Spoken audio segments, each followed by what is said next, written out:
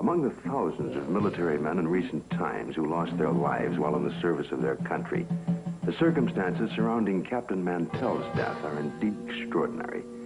This experienced military pilot who'd flown in the invasion of Normandy and numerous missions over the Rhine under heavy attack would take with him to his death perhaps the closest glimpse of what was thought to be a UFO. The date is January the 7th, 1948. The time is 2 o'clock in the afternoon here at the Godman Air Force Base, just outside of Louisville, Kentucky. A Kentucky state policeman calls in to report what he has sighted. It's an unusual aircraft, circular in appearance, approximately 250 to 300 feet in diameter. I'd say it's moving westwardly at a pretty good clip. Any information? Negative. I will check with our commanding officer. Instructions were given to contact nearby Wright-Patterson Air Base to see if they had any experimental aircraft up in that area. Flight test. We have no experimental aircraft in the area. The reports still continued to come in from adjoining towns. At 1:45 p.m., it happens. It's very white and looks like an umbrella. I don't know what it is.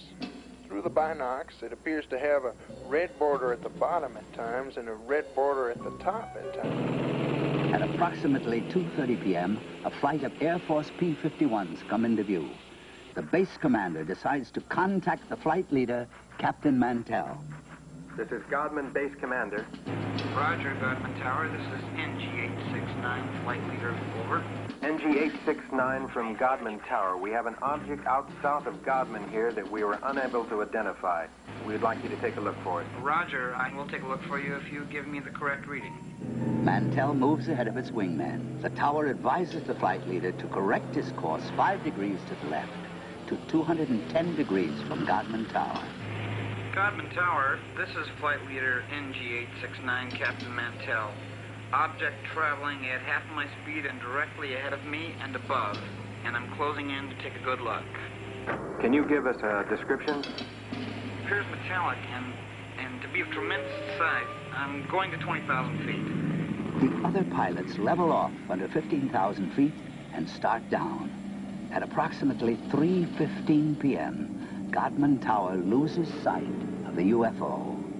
5 minutes later, the report came in that Captain Mantell's plane had crashed. He was found dead. His watch had stopped at 3:10 p.m. that afternoon. What was it that caused this experienced pilot to become intrigued with an object that he would unwittingly give his life pursuing? 6 months later, a cylindrical-shaped object giving off a phosphorescent glow was to be sighted in the night sky over Robbins Air Force Base in Georgia. At 2:45 a.m., Captain C.S. Childs and First Officer J.B. Whitted were piloting a routine Eastern Airlines flight number 576 from Houston to Atlanta when Whitted reports, "We sighted an object coming toward us. This strange object had a stream of red fire coming from its tail, and I could see it was much larger than anything I had seen or read about." Childs then notices that the object had no wings supporting it. It passed us on the right side. Its speed was about 700 miles per hour. And both men get a very good look at this unusual object. It was about 100 feet long, shaped like a cigar. As it passed, they clearly saw 2 rows of windows, an upper and lower, that were large and square. During that evening, there was a third witness, the one passenger who was awake on that Eastern Airlines flight, Clarence McKelvey. I was startled, frightened. A male steward came to me and said, "I notice you've been looking out the window. Will you talk to the pilot?" And I said, "Well, of course." The pilot came down with his clipboard. He was visibly shaken. He told me that he had been a flyer in the war and had covered so many million miles of flight and had never seen anything like this before. What was it that I saw? Well, I saw this object. It was cigar-shaped. It had a row of windows. Behind them, it was lit. Out of the rear was a cherry red flame. This hair-raising experience was witnessed by 3 aircraft, a passenger, and ground observers added more corroboration. The conclusion of an Air Intelligence report was that the object remains unidentified as to origin, construction, and power source, and goes into the record classified as unknown. This is the Pentagon, Washington, D.C. And this man is Colonel Bill Coleman. He was Chief of Public Information for the United States Air Force from 1969 to 1974. It was here at the Pentagon that the Defense Department first became interested in the UFO phenomenon. This occurred in the late 1940s, with reports about objects and lights seen in the sky by military personnel and others. The Air Force decided to investigate the matter anyway. There was that one possibility that these flying objects could well be foreign weapons used for test purposes and might affect our national security. The investigative branch was called Project Sign. The project had only been underway for about 2 weeks when the Mantell crash had made headlines across the nation. The staff's investigation was far from complete, but public pressure was enormous, and they were forced to come up with an answer to really quiet growing speculation that Mantell had been killed by hostile aliens in some flying saucer. That's when we decided that Mantell had chased the planet Venus. However, this was an initial finding. The Chills and Whitted case had an impact on the Air Force project. It presented the first close-up account by highly reliable witnesses. The object described led some of the staff to postulate an extraterrestrial theory. And they wrote up an estimate of the situation, which at the time was classified top secret, suggesting that the saucers were from outer space. This theory was rejected by the Air Force Chief of Staff, General Hoyt Vandenberg, and even other Project Sign staff members as not having enough proof. So the extraterrestrial visitation idea was dropped for the time being. It's been said in jest that if these UFOs are from other worlds and they wanted it to be known, all they'd have to do is land on the White House lawn. But an incredible incident, too quickly forgotten in time, took place over our capital. In 1952, Air Force spokesman for the Pentagon and UFOs at that time, Mr. Al Chop, relates the famous incident that stirred the Capitol, causing a request from even President Truman to be kept up to date on all the details. There were radar reports of unidentified flying objects over the nation's capital. We had 3 reports. One came from Andrews Air Force Base radar control room, and 2 from the radar controls at Washington National Airport. The first sightings consisted of a number of unidentified targets picked up on radar. Then a call was placed from National to the Andrews Air Force Base flight controllers. They were apparently tracking the same targets. Then Andrews reported a visual observation of 3 objects that were apparently in the same position as those indicated by our radar sets. The targets stayed on radar until about 12:30 a.m. They moved slowly at first, about 100 to 200 miles per hour. Then one of the targets sped away at a fantastic rate of speed. It moved west from Andrews toward Riverdale. Army 142. The estimated speed was 7,300 miles per hour. At this time, in the tower, we had about 7 targets on the radar scope. These unidentified objects were flying all over the city. They even violated the restricted air corridors here over the White House and over the Capitol building. The phenomena wasn't to subside. The following Saturday night, July 26th, a repeat performance unsettles the Capitol again. I was awakened the following Saturday night around midnight by a telephone call to my home in Virginia. It was the public information officer for the Federal Aviation Authority. He told me the air traffic control radars were again picking up a large number of UFOs over the Capitol area. First, they would follow a definite flight path, and then they would suddenly disappear. Others would come into view just as suddenly. I placed the phone call to the command post in the Pentagon, and I asked for an intercept. About 2:40 a.m., we got a radio call from a flight of F-94s, 2 aircraft in the flight. They also, at about that moment, appeared on our scope. And at that moment, a very frightening thing happened to us. All of our unknown traffic completely disappeared the moment those aircraft came on the scope.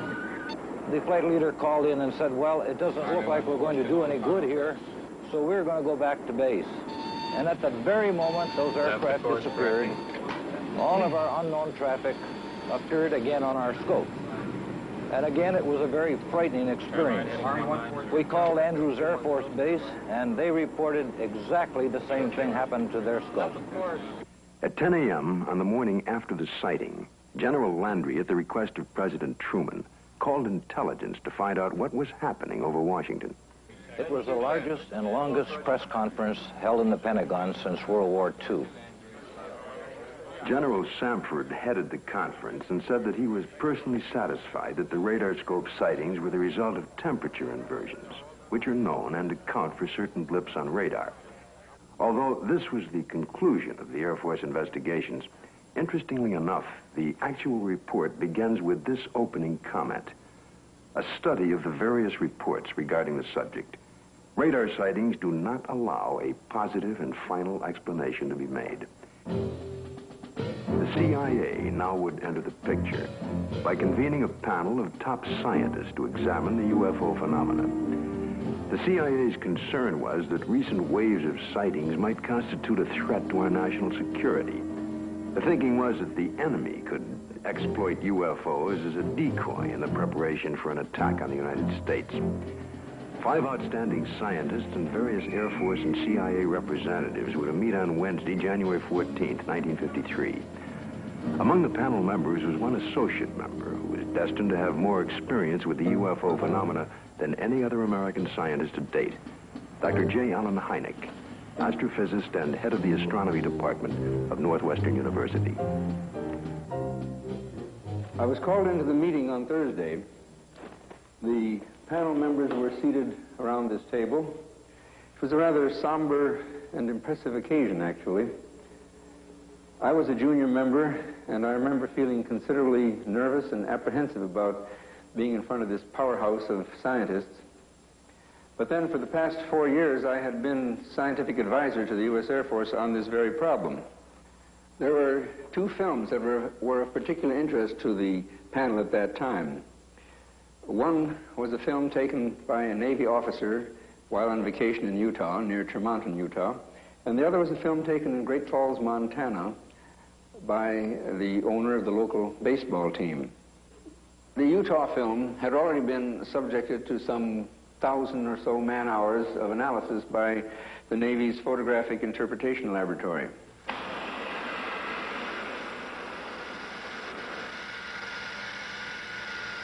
So the panel got up from their chairs and crouched around the wall to examine the films, and they asked to have the films run several times, as a matter of fact.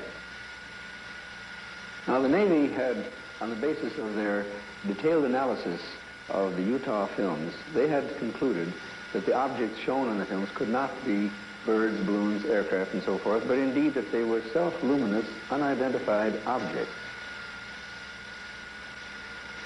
Despite this conclusion, the panel rejected it and concluded that the objects were birds. They couldn't be unidentified, therefore they had to be birds. I came away from the meeting and from the room with the distinct feeling, however, that the panel had deliberately moved to debunk the whole subject and not to give it the serious scientific attention which it deserved. It seems the CIA was to become involved in the UFO phenomena again, in a most unusual way. A series of episodes were to take place that, up until the airing of this program, were not public knowledge. The events were so bizarre that it's hard to conceive they happened to individuals associated with such no-nonsense organizations as the Office of Naval Intelligence and the CIA. This man is retired Lieutenant Colonel Robert Friend, U.S. Air Force, and former head of Project Blue Book. Friend, now on the management staff of Celesco Industries Incorporated, which builds and launches missiles for defense testing purposes. Friend now relates this most unusual experience. It was 1959 when I was invited to attend a briefing in the security portion of this building. It seems that a retired rear admiral had information